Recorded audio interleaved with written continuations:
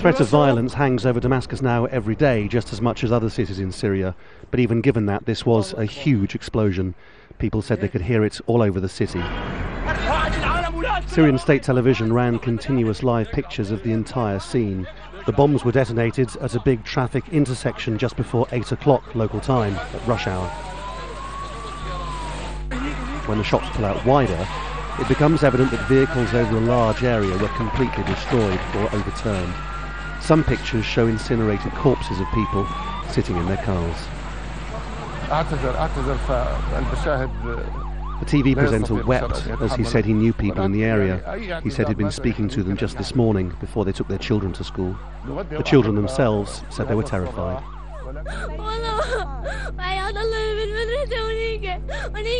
We were in the school when it happened. The girls are still there. They're frightened and they're crying.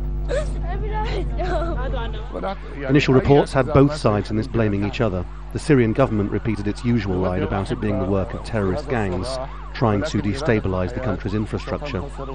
The Free Syrian Army denied responsibility, and activists were speculating if they actually had the capability to do something this big, let alone anything to gain from it. This is not the Free Syrian Army. It has no benefit, no advantage of doing that. It has no advantage of hurting the people that it was made to protect in the first place.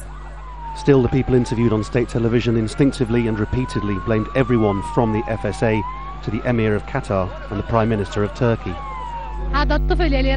These are children going to school. They're carrying rulers and pencils. Are they fighting you with these things? Shame on you, Arabs. Why would someone put a bomb here? State TV said students were the target, but part of the Syrian security apparatus is housed nearby as well. The head of the United Nations monitors didn't apportion blame, but appealed as best he could for this to stop.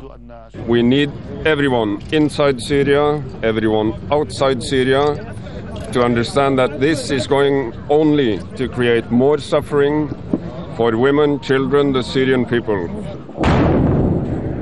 Where insurgency ends and civil war begins is in the end a subjective judgment. But the fact is that the election in Syria changed absolutely nothing. It may already be too late for peace. Laurence, Al Jazeera.